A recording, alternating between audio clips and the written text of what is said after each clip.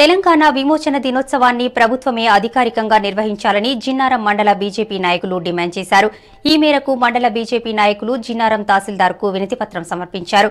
తెలంగాణ రాకముందు సెప్టెంబర్ 17ను అధికారికంగా చేయాలని డిమాండ్ చేసిన టీఆర్ఎస్ పార్టీ ఇప్పుడు ఎందుకు నిర్వహించడం లేదని జిల్లా బీజేపీ ప్రధాన కార్యదర్శి ప్రతాప్ రెడ్డి ప్రశ్నించారు. పేద ప్రజలను ఆదుకోవడంలో ప్రభుత్వం ఘోరంగా విఫలమైందన్నారు. వాళ్ళలోనే అల్లకల్లోలం స్టార్ట్ అయింది. అది వాస్తవం చేస్తాం.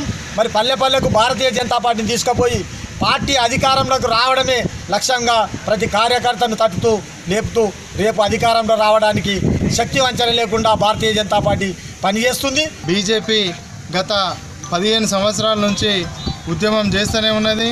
కానీ తెలంగాణ ఉద్యమంలో మేము తెలంగాణ తెస్తాము, తెలంగాణ వచ్చినాక మన పండుగ మనం చేసుకోవాలని చెప్పేసి ఇప్పుడున్న ముఖ్యమంత్రి కేసీఆర్ కానీ కేసీఆర్ కొడుకు కేటీఆర్ కానీ ఎన్నో మనం చూస్తూనే ఉన్నాం.